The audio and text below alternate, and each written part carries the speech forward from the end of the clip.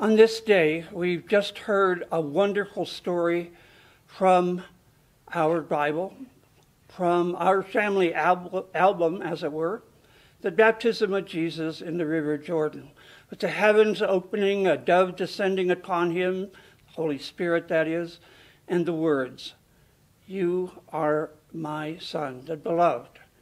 With you I am well pleased." It's a terrific story.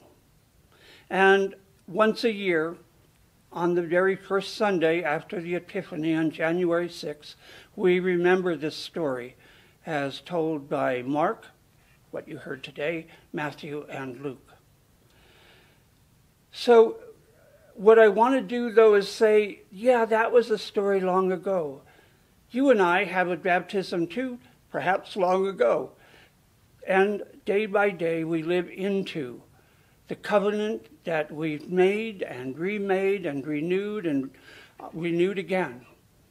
And we strive day by day to live into the promises we have made God. In fact, did you hear that in the collect with which we began our prayers? Grant that all who are baptized into the name of Jesus may keep the covenant they have made and boldly confess him as Lord and Savior. Indeed, may we keep the covenant we have made. And in a moment, actually in just a few moments, we will renew that covenant. And that covenant begins by asking, do you believe in God the Father? Do you believe in God the Son? Do you believe in God the Holy Spirit? For this is our tradition, generation upon generation, including our own, and being passed on to the generations to come. Believe in one God, Father, Son, and Holy Spirit. In the Father, the one who creates. In the Son, the one who took our mortal flesh, gave up that life, died on a cross, rose again and ascended into heaven, and as we say in the Creed, will come again to judge the living and the dead. And the Holy Spirit, the one who sanctifies us, the one who connects us to those who have gone before, those who are living now, and indeed those who will come after us. We believe, we trust in this faith handed on to us. It is part of our covenant that we accept and trust these words enough to live by them. After our profession of faith in one God, Father, Son, and Holy Spirit, we're asked a series of questions. Will you continue in the apostles' teaching and fellowship, in the prayers, in the breaking of the bread, and in the prayers? Will you persevere in resisting evil, and whenever you fall into sin, will you repent and return to the Lord? Will you proclaim by word and example the good news of God in Christ, the one you proclaim Lord and Savior? Will you seek and serve Christ in all persons, loving your neighbor as yourself?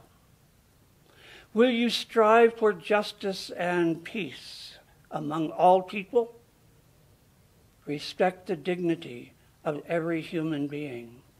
To each of those questions we answer, I will, with God's help. And I think that's really important to recognize that it takes our decision. I will do this. My heart is in it. My mind is in it. My body is in it. I will do this. And then the acknowledgement, but I can't do it on my own. I will myself to do this, but I require God's grace. I require God's help. So together, with God's help, I will do these things, continue in the apostles' teaching, persevere in resisting evil, repenting when that is necessary, proclaiming by word and example the good news of God in Christ, seeking and serving Christ and others, loving my neighbor as myself, striving for justice and peace, and respecting the dignity of every human being. These are things that are within our grasp with God's help. So my prayer is, as you remember the baptism of Jesus, as you remember your own baptism, in a moment as you renew your covenant, you will take it seriously, and you will invite God to assist you in living up to and into your covenant.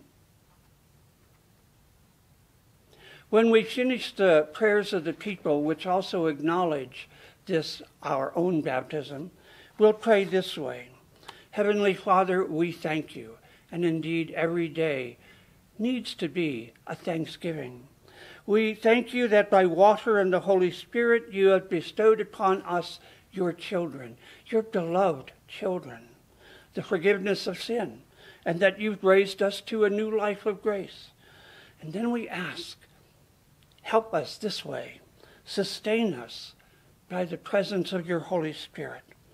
Give us an inquiring and discerning heart. Grant us the courage to will and to persevere in our covenant. Give us also a spirit to know and to love you. And then the part I really like, grant us the gift of joy and wonder in all your works, including me, as I live out the covenant. And by me, I mean you.